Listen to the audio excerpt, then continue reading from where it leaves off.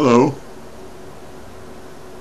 I have a special treat for all you Smurdley fans out there.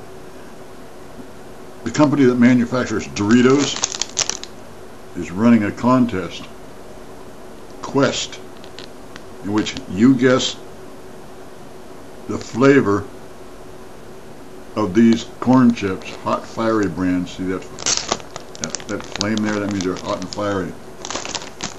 Well, I spent 99 cents on these things, and they have an unusual taste.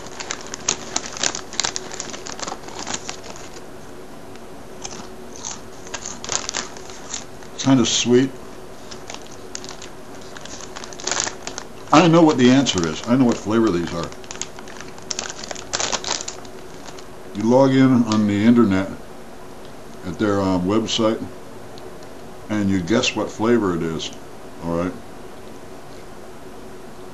The flavor is Mountain Dew. Mountain Dew. Yahoo! It's Mountain Dew!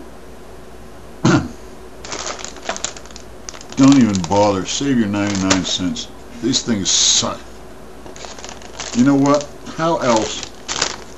I mean, if they put right on the front, these hot, spicy Doritos chips, corn chips, are flavored like Mountain Dew, or if they were flavored like Pepsi Cola or Coca-Cola or root beer, who the hell would waste their money buying that crap? I mean, they even taste lousy, you know?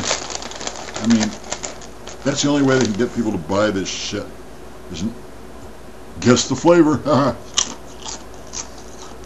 For all you know, the next time they have a contest with this stuff, they could be flavored with human feces, for all you know, and you'd sit there throwing your 99 cents out with your friends.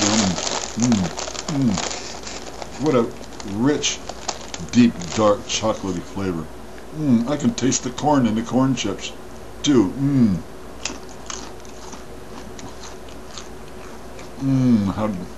What? It's right on the tip of my tongue. Yeah, right. It's fucking shit is all what it is. Anyway, save your money. Screw this. When you sign up for the contest, you probably have to give your name and phone number and your address, and you'll probably opt in for about 50 million phone calls from telemarketers a week, you know. Oh yeah, one more thing. Another related news story from last week. Some imbecile walked into an AM/PM convenience store here in Smurdleyville last week, and he was seen by the clerk behind the cash register shoplifting a $1.29 bag of